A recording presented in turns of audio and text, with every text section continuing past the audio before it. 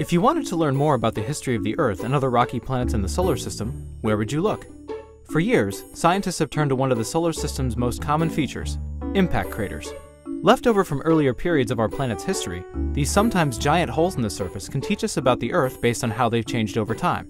However, since even the newest impact craters on the Earth have changed due to wind, rain, snow, and even lakes filling them, we need to compare them to a fresh crater that still looks like it did when it was first created. So where exactly can scientists find a crater like this?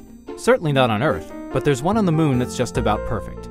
The Linn crater, a small impact crater located in the western Mare Serenitatis, is extremely young, and scientists have always thought that it might be a great example to use to compare with other craters.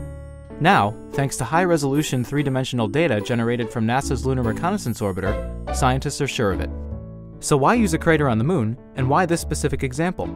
Unlike craters on Earth, and even Mars, many moon craters are well preserved because they erode much more slowly. However, despite that, not all moon craters are ideal for comparison. After a crater is first formed, it can be impacted again and again by other objects, which modify its original shape.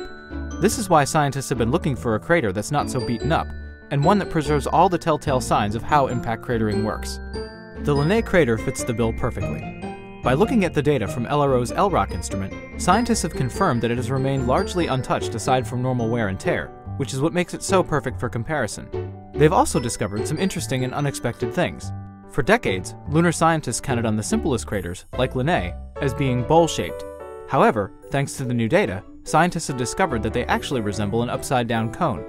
This, along with other findings, sheds new light not only on Linn crater, but also on the evolution of similar craters on the Earth, Moon, and other planets, allowing us to get a better picture of our own history.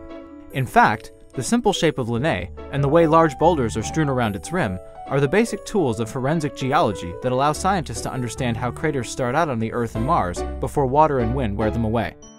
Without craters like Linn on the Moon, we wouldn't know how landforms evolve over time in the presence of weather, climate change, and other factors.